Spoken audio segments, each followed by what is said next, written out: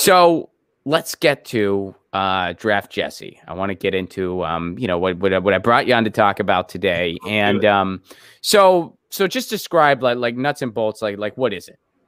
Well, the People for Jesse Draft Jesse Political Action Committee is it's a campaign intending to draft Governor Jesse Ventura to run for the President of the United States. We originally started out as trying to draft him for the Green Party nomination, but after dealing with a pretty messed up process there, we elected to shift towards an independent run.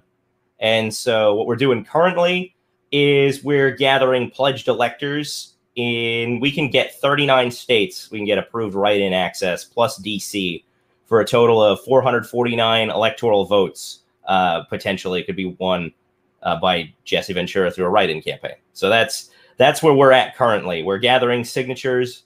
In California, we can put him on the ballot whether or not he signs the paperwork. And we're presenting to him all of the electors, that we've got. I can't show my hand strategy-wise, but, we've got our methods, and we're getting in touch. And, we're going to show him because he's told us before that if you write him in, he'll do the job. He mentioned that on Primo Nutmeg when he said he was doing a write-in. He would be writing himself in. He rescinded his endorsement of the Green Party. And so we're hoping that he'll live up to his end of the bargain. We're going to show him that he owes it to all these people. We have over 10,000 folks who signed a petition. That was more than any Green Party candidate got in terms of popular support. And we're going to show the governor that all these folks around the country, he owes it to them to make their votes count. And he just has to sign some paperwork to do it. So looking at it like thematically, I, am intrigued by stuff like this, not just because I think more stuff like this should happen, but because I actually think it should be required. I think that nobody should be allowed to nominate themselves. I think that politicians should be recruited. And here's the deal. First of all, that was one of the ideas the Greeks had. One of the ideas they were toying around with when they were trying to figure out the idea of democracy was exactly that nobody can nominate themselves. They have to be recruited.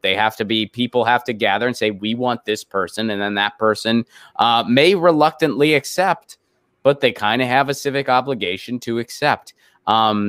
I think that needs to be the law of the land. I really do. And I know some people might be, wow, Ron, that's pretty radical. That's a big shift. Yeah, look around you. You don't think we need one? And here's the second question. How could it possibly get any worse? Yeah. I mean, it could, but trying this out, how could trying this out make it worse? I don't see how it could. Imagine the 2020 primary, the Democratic 2020 primary, if the requirement was you had to be recruited. Imagine who wouldn't have been part of it. I mean, honestly, it probably would have been Bernie Sanders.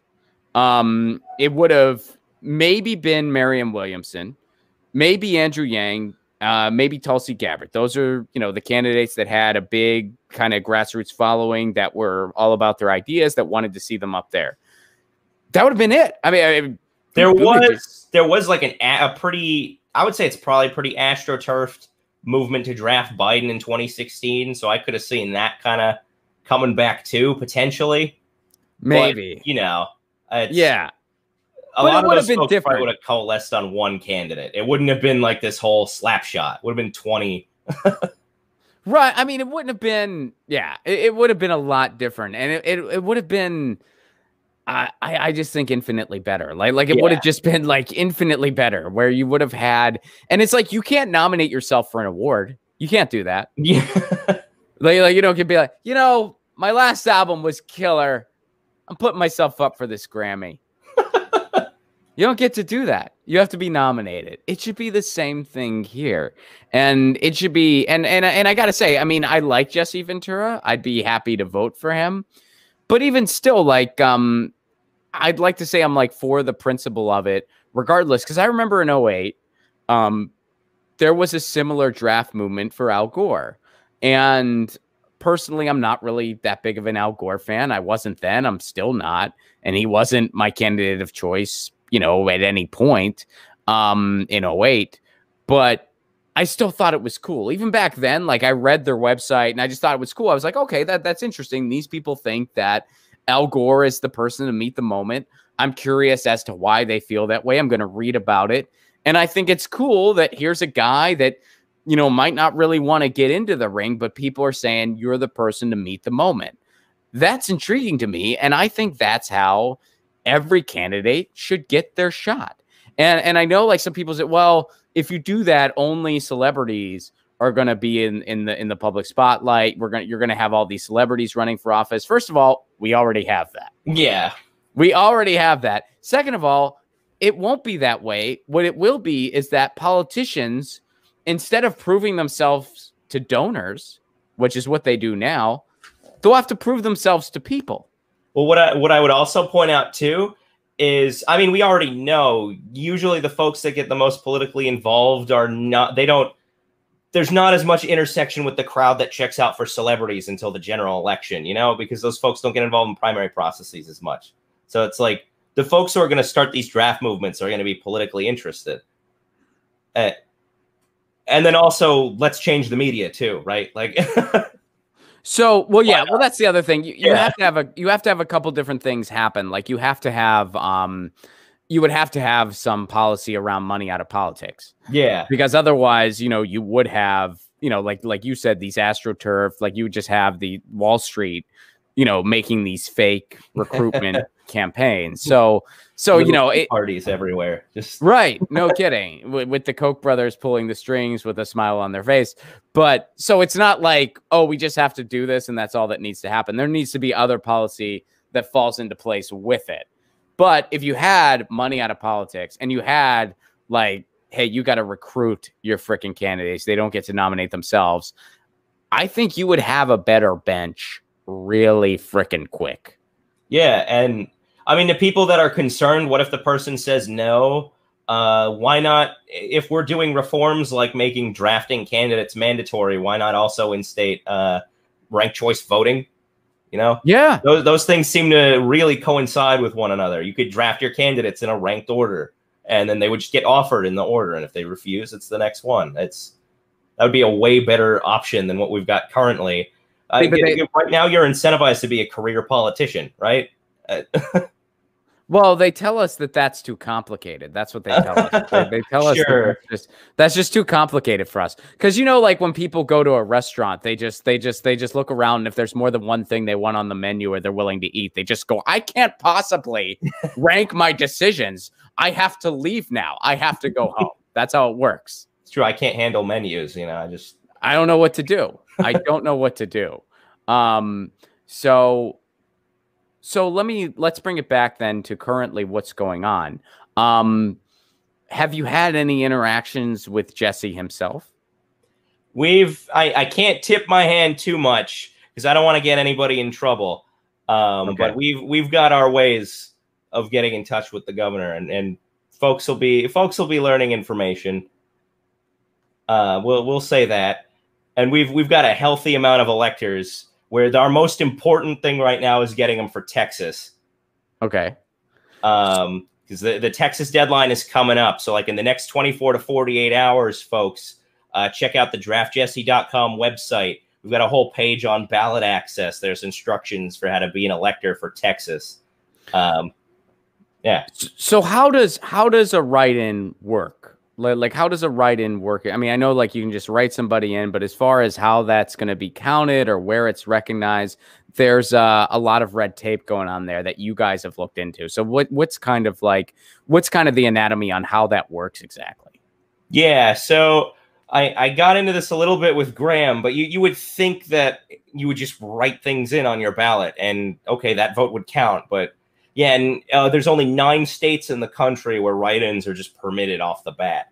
And in fact, there's 8 states that don't allow write-ins at all. You don't get to democratically choose. We give you an option and you pick.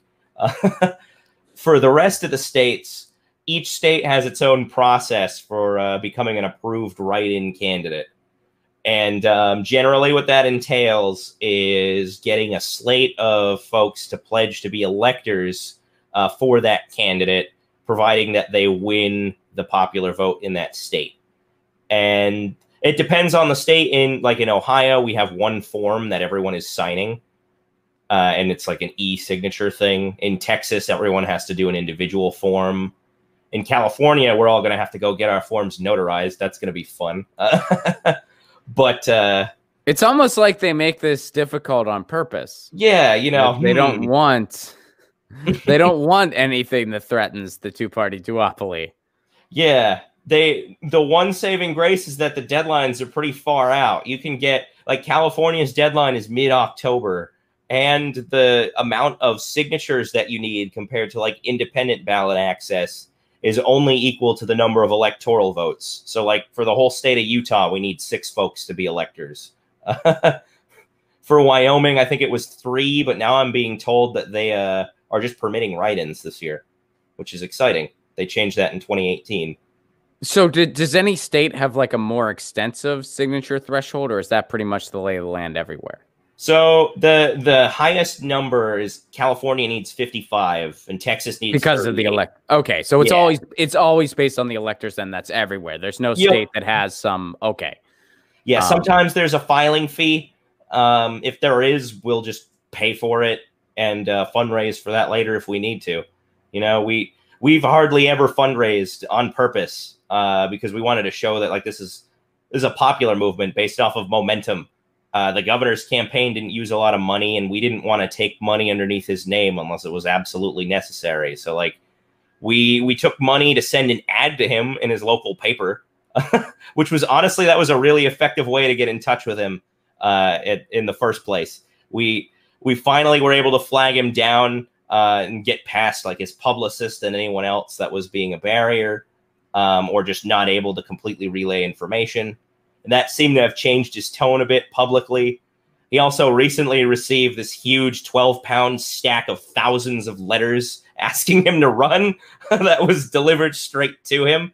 And we got confirmation that was given to him. Well, I think he kind of, based on what I've heard him say publicly, it sounds like he, holds the same principle that, you and I have echoed during this show, where, I have heard him say, look, I'm not running, but if I am recruited for the job, I would do the job. And that's what we're doing. We're recruiting him. He's going to get his papers. Yeah. Yeah. So it's like, I don't, he hasn't dodged a draft yet. So that's funny. We're holding it to him. Well, yeah. And I think this should be, what's that cliche that they throw out? What's it like? Heroes are recruited and they're reluctant. And do you know what I'm talking about? Yeah. I feel like I'm butchering a quote right now, and I don't know which quote I'm butchering, but I'm pretty sure I'm butchering a quote really bad right now. One messed up game of telephone. It's fine. Right. Yeah, but people get the idea. But it's like, it's like this is because everyone loves to say, well, he's not running. He's not running. He's not running. It's just like, yeah, but he also said, I wouldn't not do the job if the American people speak, and he also. I think at one point he said he would write himself in. Yeah, he said that when he was on Primo Nutmeg. His most recent comments when he talked about our movement, he said, I don't know what'll come of this, but I guess we'll see what happens next. He also pointed out we were warning him to prepare to be ready. Did you? Yeah, we did. We did warn him. He got a bit of a heads up. Dude, this should be the way politics works. And again, there needs to be other policies surrounding it. Otherwise, Wall Street's just going to make all these fake things. But, it should be a grassroots movement saying you're the person. And if the person says, I really don't want the job, they're all the more qualified because they said that. This should be the lay of the land for everything. There's one exception to it. Don't try to recruit me for anything. That's the only exception. Only exception. Not me, but anyone else in the world, totally cool. Yeah, not me, you guys. Not me, you guys. Don't recruit me. Don't recruit me. There is enough footage of me on the internet saying I'm against private property, quoting anarchists. I'd lose because all those clips would be would be heavily publicized because I'd be the one publicizing them. I'd be like, you can't vote for this guy. This guy's nuts. Who tried to recruit him? But drafting other people, that's fine. I'll take it. Well, how did this idea come about? I mean, are you one of the founders of this or one of the? So, I mean, originally what happened was Jesse Ventura said he was considering running for the Green Party nomination in late April. And there was an exploratory committee that was formed to figure out the possibility of that. And then there was a draft pack form called We Want Jesse. And I had filled out a Google form to be a volunteer for that pack. And they just kind of sat and spun their wheels in place. It's a rabbit hole of the amount of inaction and seeming either incompetence or sabotage that we dealt with from the leadership. And so a large portion of the volunteers decided that we should form a parallel organization to also try and draft Jesse so that we could have a website, post ads, redesign the website because we didn't think the one that they had was very functional or appealing. There was a lot of different things in that regard. Someone was trying to slander us by saying it was just to open a store, but no one had ever talked about what kind of store? Someone completely unaffiliated with any pack put up Ventura 2020 t-shirts on Amazon. I don't know who the hell that was, but I'm assuming that is who set the precedent. But we never planned on opening a store. The person who filed the paperwork for the pack, whose name is on the FEC filings, she got like a free Shopify website. So that's the base that we used because I mean, that's just really interesting that's like the route someone took. Like they're trying to open a store. Yeah. They're going to open a store around an election that's going to happen in a few months and just ride that store's gravy train until November. And then they're all going to retire because they'll all be millionaires. That's what's going to happen. That's what they're trying to do. Selling merchandise for a guy who says he's not running and we're not going to campaign for him and try and draft him like that. No, the intent was always to like set up the campaign to get him to run. So we broke off and we formed, again, it was always a parallel organization. We had no intention to like sabotage them or to work against them. It doesn't make sense that you would work against a pack working for the same candidate, but that was the story they spread for a bit, which was kind of funny. I mean, it's when you're trying to do something like this that's very nuanced, I feel like there's inevitably going to be a lot of growing pains. And you know, this is someone who's totally an outsider who doesn't have any inside information to give any input one way or another. Yeah, but it's not like we were bombarded with political consultants who gave us all the details we needed. It was like, I'm a debate coach and like a random stand-up comic in the Bay Area. And Melissa, she's a CEO of a private company that like sells condoms to people online and men's health and wellness. You know, it's so that's the store. So that's the store. That was you guys wanted we were gonna sell Ventura 2020 condom. That's what it was. It was gonna be a limited edition condom. Jesse Ventura.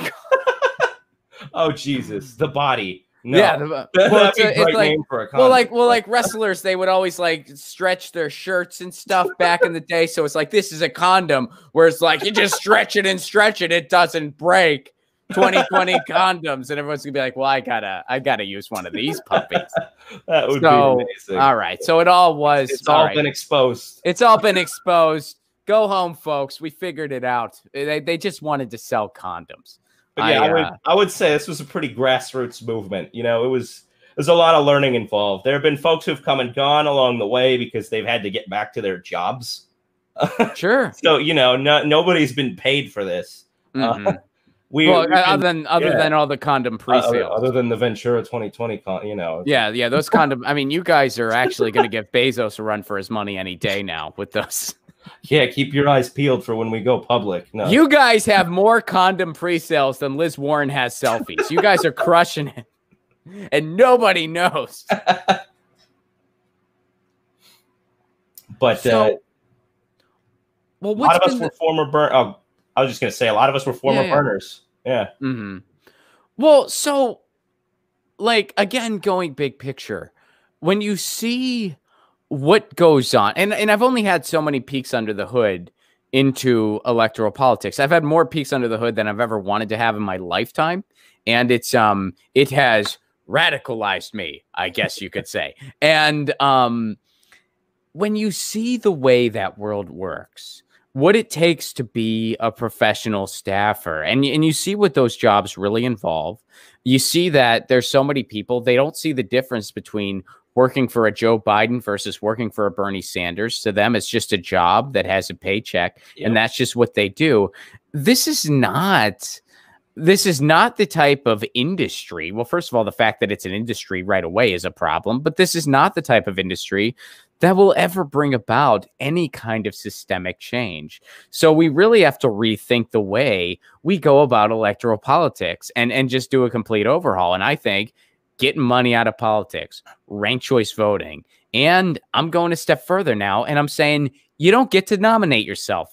You don't get to nominate yourself and then hire a staff out of a stack of resumes, and it's just about who's going to help you win the most. No, you have to get recruited.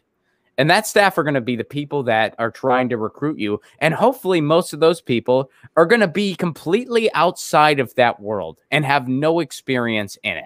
Yeah. This is where I give a shout out to something like UBI for trying to make something like that possible. You know, if we have sources of income that aren't tied to our employment, we're able to be more active about things that we care about. Well, and that's something else. A UBI. I mean, I'm one of those people. I am for both a UBI and a federal jobs guarantee.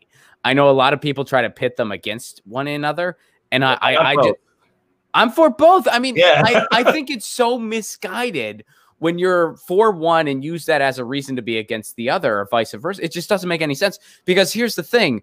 With all of the nominal quadrillions that Wall Street is worth, and yes, I said quadrillions, and that's real. I don't even know how many zeros are in a quadrillion, but I know it's a freaking lot. It's a freaking lot. Too many is right. And all of that can be traced back to the public's money. That's how Wall Street works. Giving everybody a real UBI is the equivalent. It'd be like if you and I were on a lovely California coastline, anywhere in the state. You can pick the place, man. I'll meet you there. And we decided that we were going to take a speck of sand underneath our thumbnail. We were just going to scoop our thumbnail, get a little speck of sand under that thumbnail, and take it away with us. Us taking that speck of sand is the equivalent of what it would be to give everybody a UBI. That's so we can afford it, is my point. We can afford it many times over. So you should totally be for both. Now, UBI is another one of those things where you also need to have some other policy with it. You need to have rent control. You need to have all these other things so that it doesn't just turn into, our dollar is just completely worthless because it's just like a bunch of hyperinflation, because everybody knows that you're getting a set amount of money and there's no value exchange with it. So you need policies around it for the UBI to be effective. But that doesn't mean a UBI, like it would totally be a great thing if it's implemented the right way. Same with the federal jobs guarantee. Yeah, I mean, part of it too is just people conceptualize labor and money as being like always coupled, right? But sure, if you take that a UBI would be able to give people some flexibility to do what they want, a jobs guarantee could try and connect people with work that they care about more than work that would, pay them a bunch in that way. So if you reframe those things, maybe not everyone wants to be a trash man, but there are people that don't want to have to go to work and think really hard. So it's not like there's going to be a shortage of folks who want to do jobs like that are important. Well, not just that, but I mean, you can pay them accordingly. Like garbage people deserve a lot with that, especially during COVID with all the crap they're handling, Yeah, no kidding, man. and it's one of those things too. Like you look at, for instances, there's all kinds of different ways on how a program could work, but you could totally have a feasible, for instance, where it's like, take people like you and I who are, in show business or whatever you want to call it. Say, you're writing on a show and then your contract ends, the show gets canceled or whatever happens. And this happens to colleagues of mine every day, colleagues of yours every day. Maybe you don't have another contract for a while, but rent's due and you need, you can go be like, oh, I'm going to go build solar panels until I get another gig, or I'm going to go do like whatever this is with the federal jobs guarantee. You can just be like, okay, I'm available for a little bit because I'm in between things and I want something to do. And well, here's something to do. I mean, there's just so many ways it could benefit our society. Same as the UBI. That's why it'd be great to have a leader who is willing to try new ideas rather than someone who's ideologically inflexible, you know? Now you're sounding radical. Yeah. And it's almost like it's almost like if you got behind these types of people, more people would try to recruit their leaders instead of these horrific bought and sold politicians nominating themselves. I mean, Joe Biden has spent a political career. We can use him as an example. Joe Biden has spent a political career pleasing donors. I mean, you can find the footage of it. You can find footage of him you know, however many years ago it was, where he's like, I was ready to prostitute myself. His words. Yeah. His words. I am quoting him. His words. I'm ready to prostitute myself for the big money. That's what he wanted. That's what he was all about. That's all it was all about to him. And he spent a career proving himself to those people, not proving himself to voters, not proving himself to the electorate, not proving himself to the working class, proving himself to the donors. And now there is a chance where he might fail up all the way to presidency. Lauren Ashcraft pointed this out on the show when we were talking about it. She's like, it'll be such an amazing fail up story if Biden somehow ends up being president. Because first of all, he's not going to quote unquote win. I refuse to say Joe Biden wins because that would imply that this is actually an election. It's not. It's not Joe Biden versus Donald Trump. It is Donald Trump versus Donald Trump. And Joe Biden will be president if Donald Trump beats himself, which because of this pandemic, he might do that. Pre-pandemic, there was no chance of no. But now because of this pandemic, because it is such a topsy-turvy world, because it's so unprecedented, there is a chance that Donald Trump might beat himself. But that's the only way Biden's president, if Donald Trump beats himself. So it will be the ultimate failing up story. How can you look around at all this and not say we need radical systemic change to this gross system? And one of the pieces of that puzzle is drafting our candidates. Yeah, I mean, compare a career politician who says he'd prostitute himself to Jesse, who literally wanted politicians to wear NASCAR suits with all their corporate donors on them, and decided not to run for a second term of governor because he was exhausted by all the media constantly dogging him. He wanted a private life for his kids while they were growing up, right? That's why he's always been so reluctant to get back into it. And like we said before, like that's kind of an admirable quality. Someone who's not concerned about the vanity of the office, but just like would do the job if they got nominated or written in. I'll take it. Shit. These other options are horrible. Give me something. No kidding. Howie Hawkins telling people in states that are dangerous to vote for Biden instead. That's what I heard recently. Oh, really? Yeah, I'm just like really grossed out by that. Are we really going to do the safe state strategy as a third party? Look at how well that worked in 2004.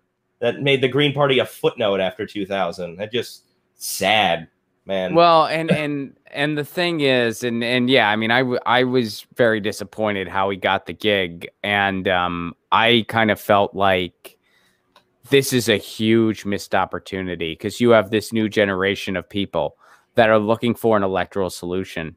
And the Green Party had a moment to really have somebody in 2020 who's going to get to that 5% threshold.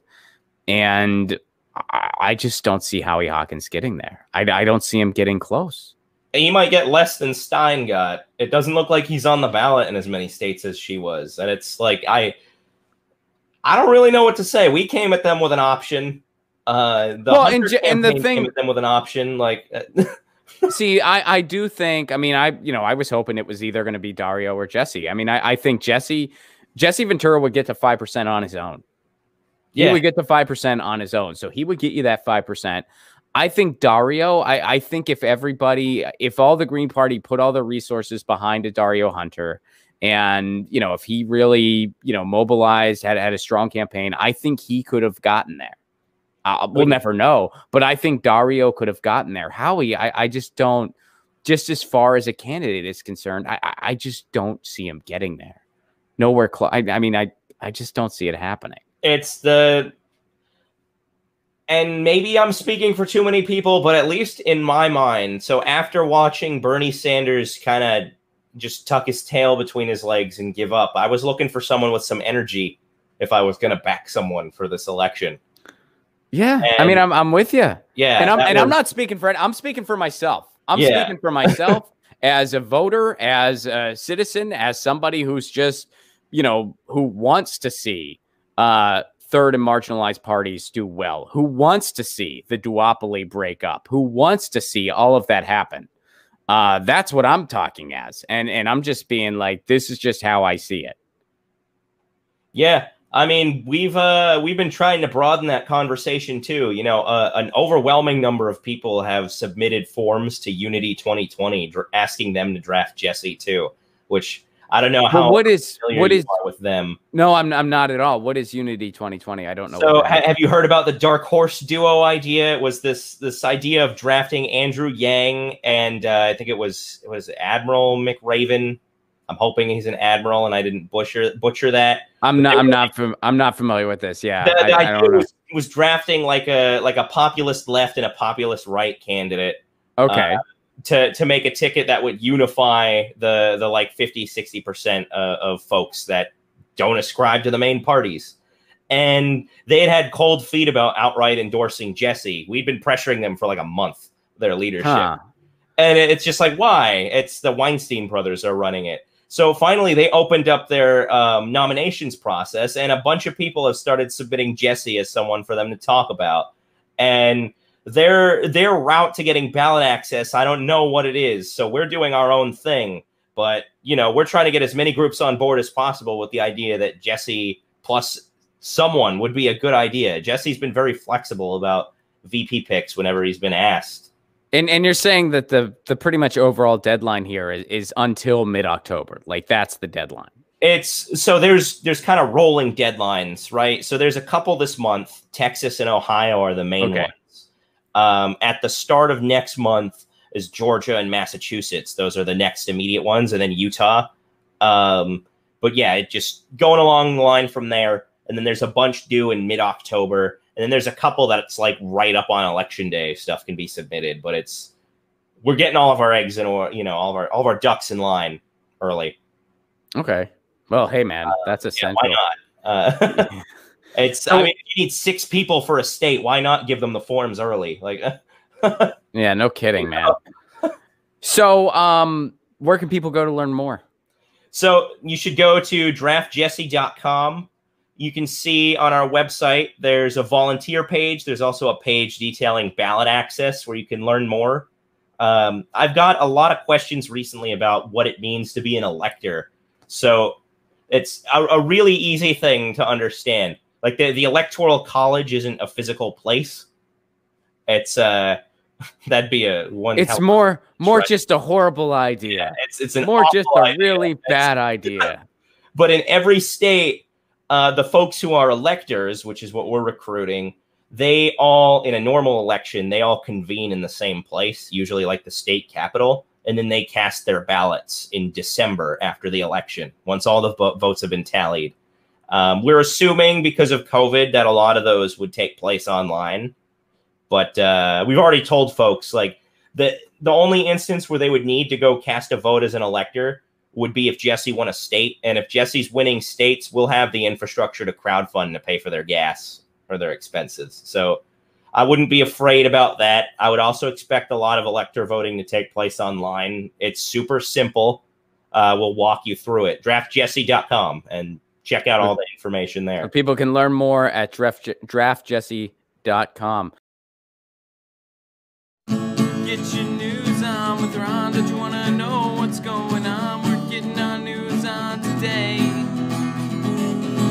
Get your news on with Ron. Don't you want to know what's going on? We're getting our news on today. You can tweet me an article at Ron Placone. We'll go through it together and